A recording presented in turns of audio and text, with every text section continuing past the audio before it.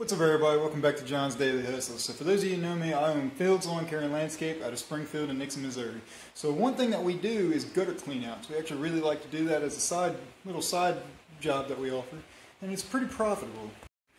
So we just got this bad boy today to do it, and it's one of those all-in-one kind of ladders, and these work really well for doing gutter cleanouts. We had to buy this one. As you can see, it's 22.3 feet up, which will do 2-story houses.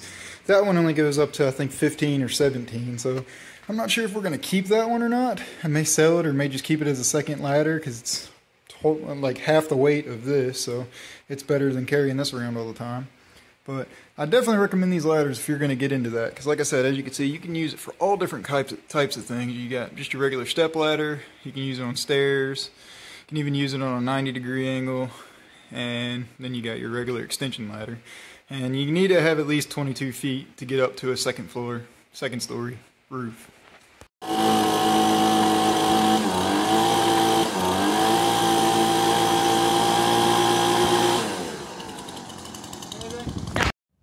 So what I was doing right there is I took my leaf blower and I actually put it in the rain spouts where the gutters that come down, and I blew it all the way up. I try to blow it up to get any debris that's stuck in there to blow out. And sometimes if I know there's a lot of stuff in there, I'll even go up top and do it down below to get it to blow out that way. We do that every spout before we get started because it makes a bit of a mess and it'll blow more stuff back up in the gutters. But it actually works pretty well. What's up, guys? Just up here on the roof. You guys can see we're doing gutter cleanouts. This one looks really good. And then that one's just got a little bit left in it. So a lot of times when you're doing these, you run into this. It's almost clean. Have just a little bit of this gravel here like that. You can clean that out as best as you can. Give the customer what they want, but not too bad. As you can see on this side, this is the higher up side. There's not a single thing in here. This looks great. So I'm going to take a guess and say there's not going to be anything on the back either. This is a great investment.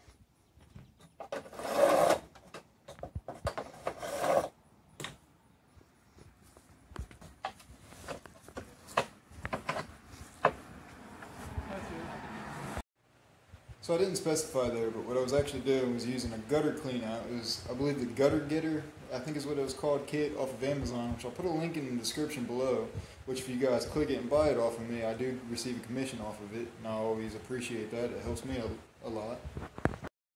But anyways, I was using that, which you'll see in the video, where it reaches out, and basically it keeps you from having to move the ladder. You know, you reach out another 5 feet in both directions, and it keeps you from having to move the ladder around a bunch of times, and it definitely saves you time and wear and tear. Not quite wear and tear, but fatigue anyways, because you don't have to keep going up and down the ladder and moving it as much. So I definitely recommend it, plus it also comes with a little scoop to help scoop stuff out.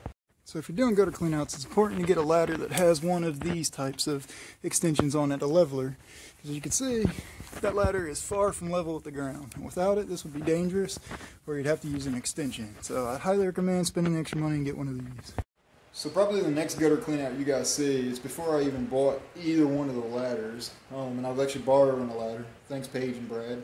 I didn't even have that gutter cleaning tool. I was just using my hands, which I learned there's some nasty stuff in gutters sometimes. So I highly recommend you wear a pair of gloves, like get those real, like almost elbow long gloves, you know what I'm talking about, like the kind that keeps water out. I definitely recommend using those because there is sometimes some nasty stuff in gutters that you probably don't want to touch.